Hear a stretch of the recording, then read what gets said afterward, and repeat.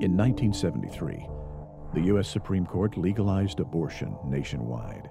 The decision is called Roe v. Wade, and those who defend it are known as robots. This is how they think. If you don't like abortion, then don't have one.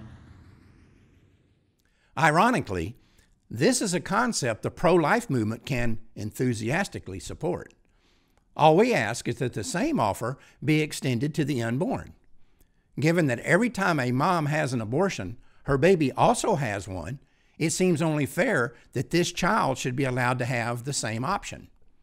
Of course, we cannot ask unborn children whether they would like to have their legs torn off, their arms ripped from the sockets, their chest crushed, and their skulls split open.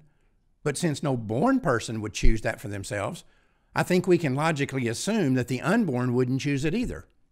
So why would we give someone else the right to choose it for themselves? And that brings up an interesting question. Would all these people who call themselves pro-choice still be pro-choice if they were the ones being chosen? I mean, if it were possible to place them back into their mother's wombs and then interview them there, would they still have this arrogant, don't like abortion, don't have one attitude? Would they still be making this sort of moronic statement if they were the ones who might be butchered and then ground up in a garbage disposal and flushed down the city sewer system? My suspicion is that they wouldn't.